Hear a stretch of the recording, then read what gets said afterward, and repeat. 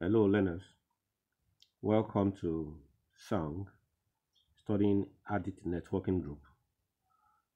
Today, we'll be looking at business studies. Business studies. My name is Mr. Adesanmi.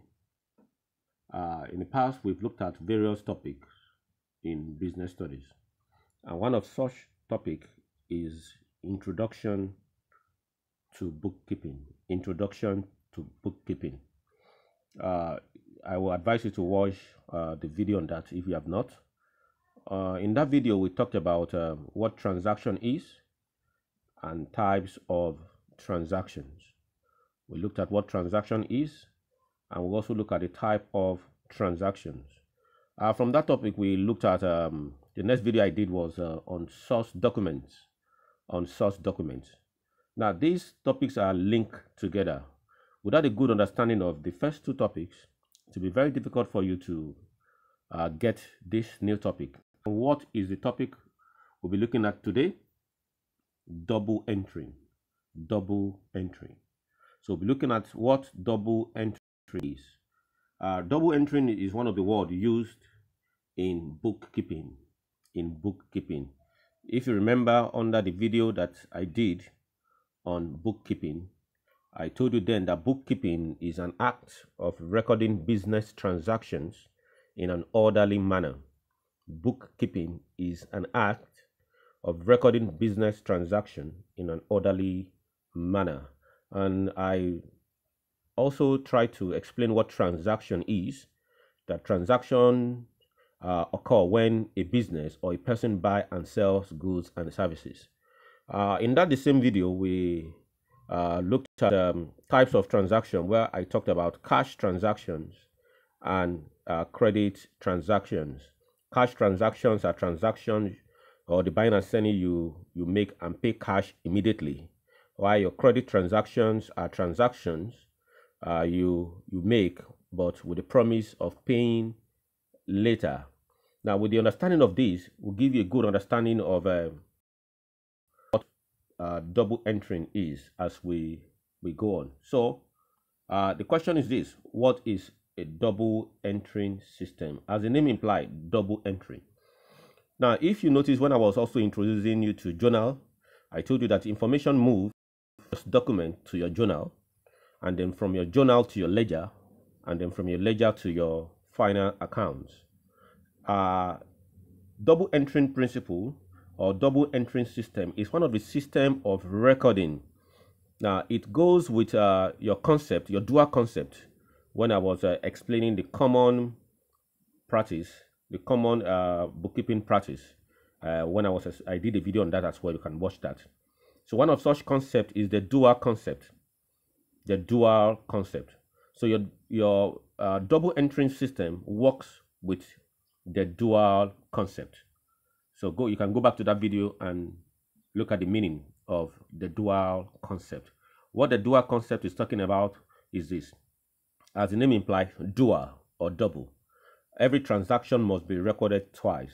Is a law, is a principle in accounting, in bookkeeping. Every transaction, be it sales transaction, be it a purchase transaction, or be it your cash transaction or your credit transaction, it must be recorded twice in your books of account. It must be recorded twice. So quickly, let's look at the meaning of double entry. Now, it is a principle that states that for every debit entry, there must be a corresponding credit entry. And for every credit entry, there must be a debit entry. Meaning for every entry you make into your books of account, they must be recorded twice. One in the debit side of one account and one in the credit side of another account. So that's the principle. It is called the dual concept, and it is called the double entering principle in accounting. And that is what we'll be discussing today. That's what we'll be discussing today. So take note of this again. Take note of that. The double entering accounting principle. Each transaction must affect two or more accounts. to keep the basic accounting equation in balance. So recording is done by debiting at least one account and crediting the other. So the debit side must be equal to the credit side. It must. That's one of the rules in bookkeeping, in accounting. The debit side must be equal. I'll repeat that again. The debit side must be equal to the credit side. If there's a variation, it shows that there's something wrong with your account, because in accounting, we believe that your account must balance. If your account does not balance, it might be as a result of error or as a result of fraudulent activity. And that is why your account must balance. Your account must balance. So this principle operates on the basis that every financial transaction must have two aspects, meaning every transaction, whether your cash transaction or your credit transaction, must be recorded twice. I've said that before. First, it must be recorded on the debit side, which is the left side of your ledger. I'll be introduced to ledger very soon. So it must be first be recorded on of your ledger, which is the debit side of one account, and then on the credit side, which is the right side of the other account. So take note of that. The debit side of one account and the credit side of another account, meaning every transaction, be it cash transaction or credit transaction, must have two entries. Must have two entries, be it cash transaction or credit transaction. Now let's look at this diagram. Look at that. The double entry system must be recorded twice. Debit, which means receive; credit, which means give. And if you see the down of this, same value at all times, meaning the same value must be recorded at all times. It is called the double entering principle. It is called the double entering principle. Now let's look at it in the broader sense. Let's look at it in a broader sense. Now this is how, just like your ledger. Your ledger is a T-shape. It's a T-shape where you have the debit side in the left hand side and the credit side in the right hand side. So take note of that. Your ledger is a T-shape.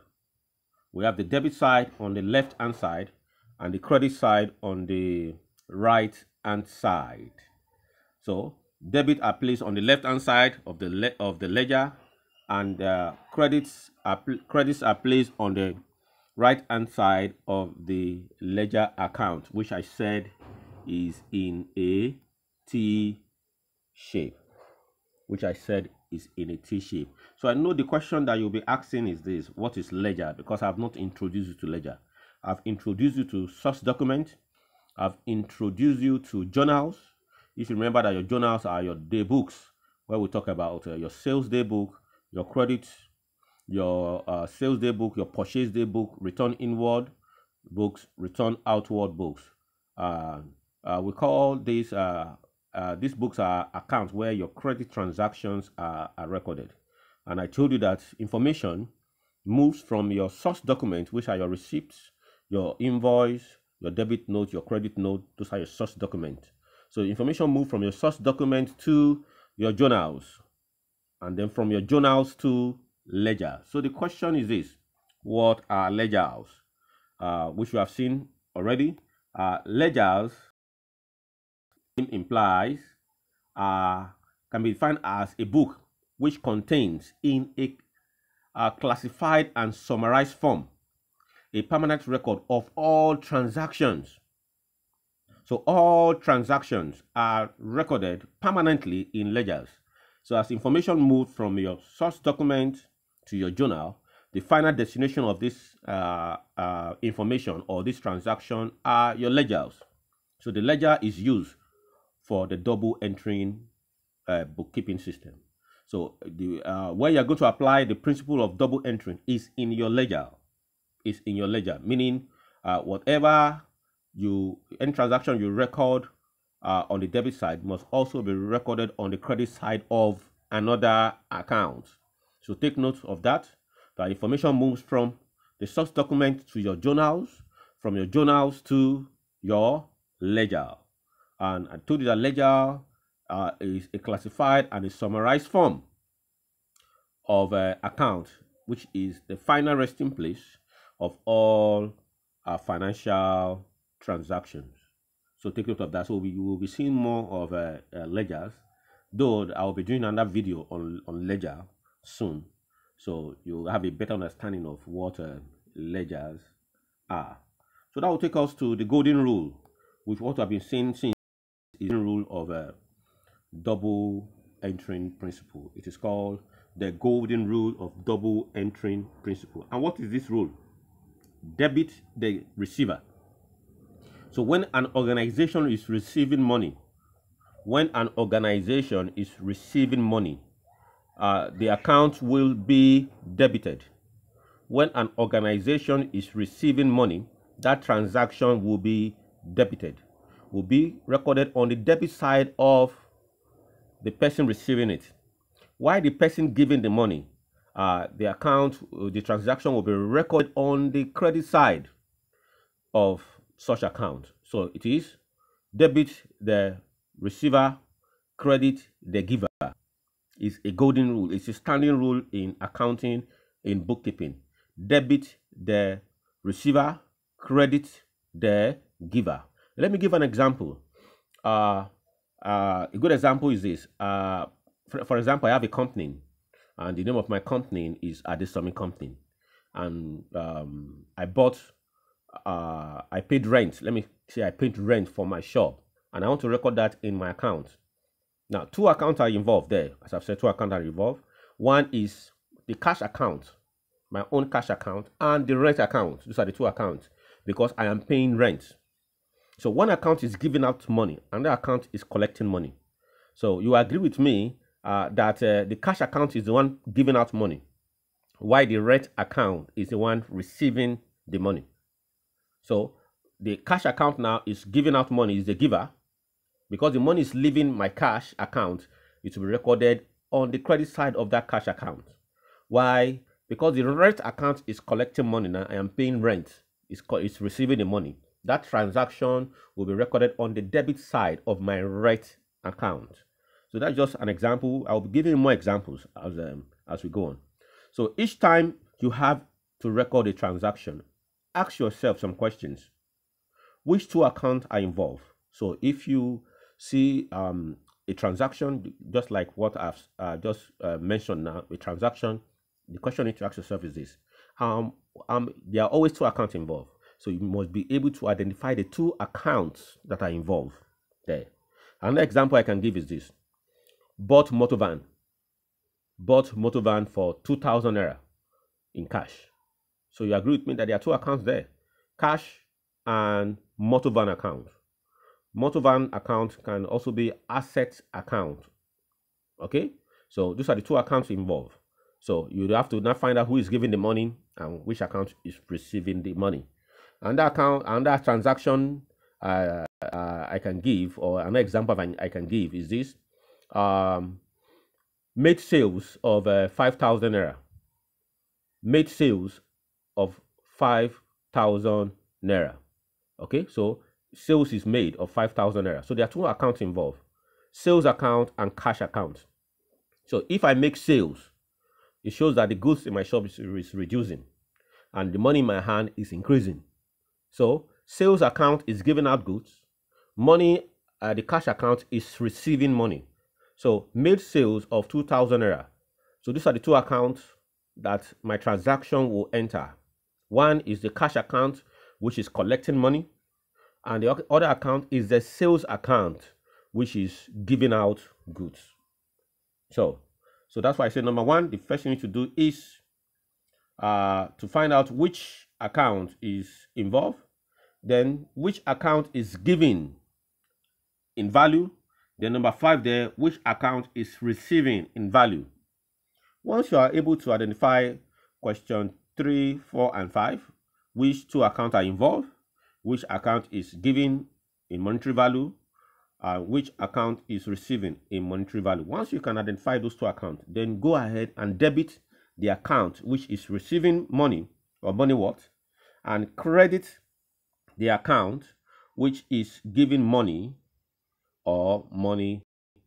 So it's as easy as that. But with constant practice, you will get this. There's nothing difficult about it. I know when it comes to this topic, students normally find it challenging because they begin to think. But with consistent practice, it's very simple. Take note of that. For every transaction, there are two accounts involved. There are two accounts involved. Let me give another example. Made payment for electricity. For example, I paid my NEPA bill. My business is owing some NEPA bill, and I paid my NEPA bill of 5,000 naira. Okay, so if I'm paying my NEPA bill, I took cash out of my hand to pay that NEPA bill. Okay, so there are two accounts involved: the cash account and the electricity account. So one account is giving out money, and that account is receiving the money. Okay, so paid NEPA bill or pay my electricity bill of 5,000 naira. Cash is giving out money, and it's giving the money to the electrical account or the electricity account. So while the electricity account is receiving the money, my cash account is giving out the money. Okay, so once you can identify the two accounts involved, you just debit the account that is receiving and credit the account that is giving out the money. I will look at this later on. This is an accounting equation where asset equal to capital plus liability. But I don't want to, I just want you to know it, but I will not discuss much on it. Okay, but later on, I'll come back to this later on. So let's look at some illustration on the principle of a double entry. Let's look at some illustration there. So the first one we'll be looking at is January 1. January 1, which talks about Mr. Ojo started business with 40,000 naira in cash. Mr. Ojo started business with 40,000 naira in cash. So in this transaction, we have two accounts. We have cash account and we have capital account, because it said Mr. Ojo started business. So money used to start business is called capital. So 40,000 naira was introduced into the business. So money was taken from the cash account and used it to buy goods that will be sold, or machines that will be sold in the business. Okay, so one account is giving out money, the other account is receiving money. So take note, it said increase in capital. Of course, your capital account is increasing. Increase in asset, your cash account asset is increasing. So how do you take this action? Which account is giving and which account is receiving? So your capital account is giving. Your capital account is giving because capital is giving out money. And then the cash account is receiving the money. The cash account is receiving the money. So these are the two accounts involved. So capital account is giving out 40,000 naira as cash to buy whatever you want to use to start the business. So cash account is receiving the money. So in your cash book now, if you are to post this, it will be posted on the debit side of your cash book. It will be posted on the debit side of your cash book because money is entering into the business. The business is receiving money, okay, from capital account to start a business.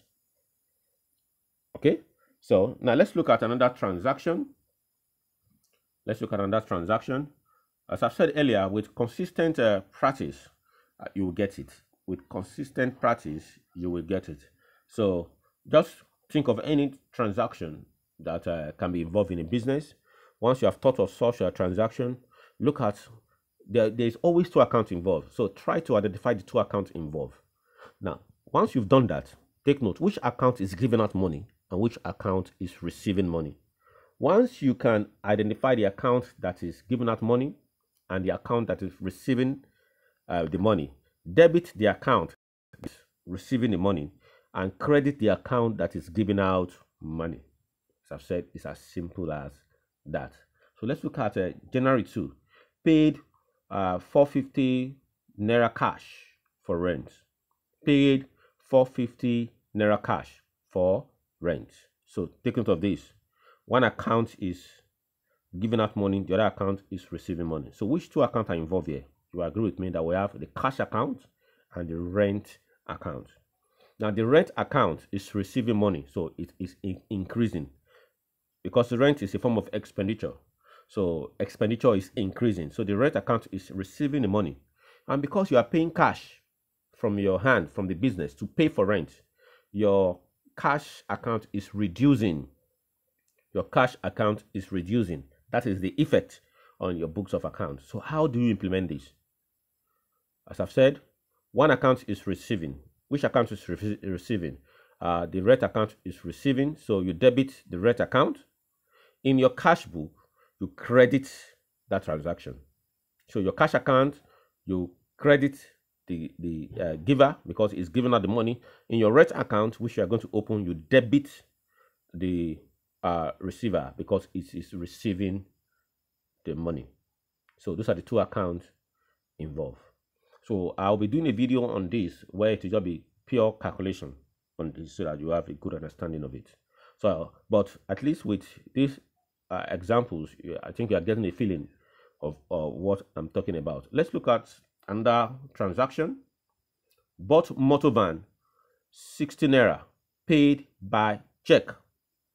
Bought motor van, 60 naira, paying by check. So also we have two accounts involved. We have the motor van account and we have the check account. When you talk about check, we're talking about bank. So we have the bank account. Those are the two accounts. So the first thing you need to ask yourself is this: which account is giving out money and which account is receiving money?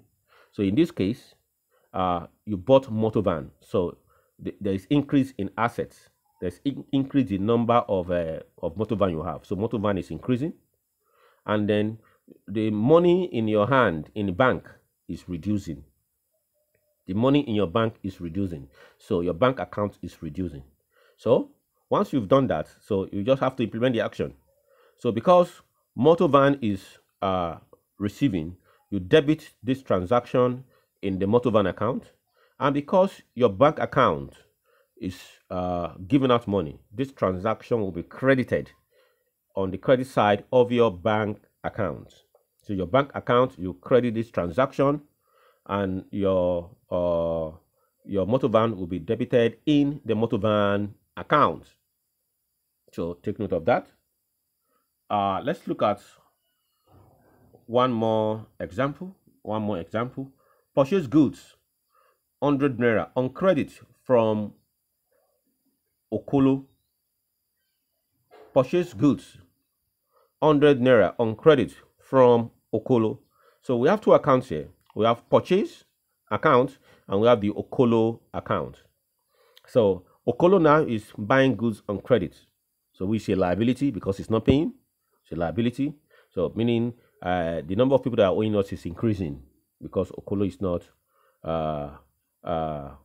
sorry, in this case, purchase goods. So we're buying from Okolo. Sorry, we're buying from Okolo. Okay, so Okolo is our creditor. Okolo is our creditor. So our liability as a business is increasing because we purchased that goods from Okolo without paying the money to Okolo. So as a business, our liability is growing. So we are owing Okolo 100 naira. In the other way as well, our purchase account is increasing because more goods is coming into the business.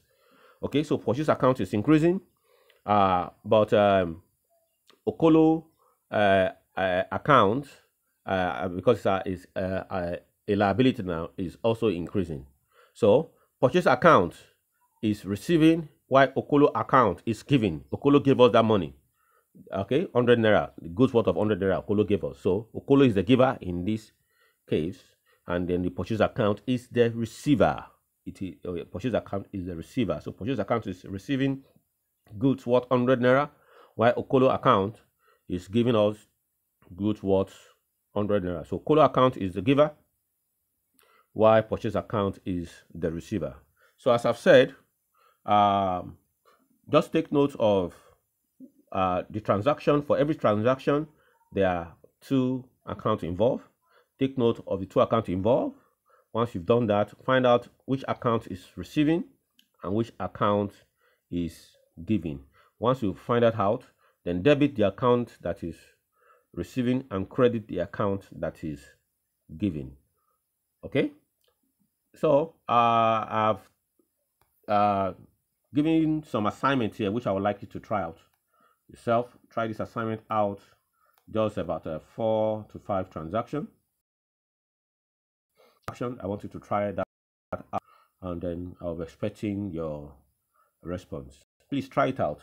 It will go a long way to help you out to see if you truly get the message. So, for example, now match to Ade paid salary of his staff 500 naira by cash. You should know we have 2 accounts there. One is salary account and the other one is cash account. So you know which account is receiving and which account is giving. So to it at all, there's nothing to it at all. It's one of the interesting topic in accounting. It's talking about double entry. Is the golden rule in accounting. Golden rule in accounting, and the golden rule says that for every transaction there are 2 records to be made, 2 entries. You debit the debit entry, and there must also be a corresponding credit entry for every transaction made. So try this assignment, and in our next class we'll be doing some correction to this, and we'll be seeing more transaction. Thank you.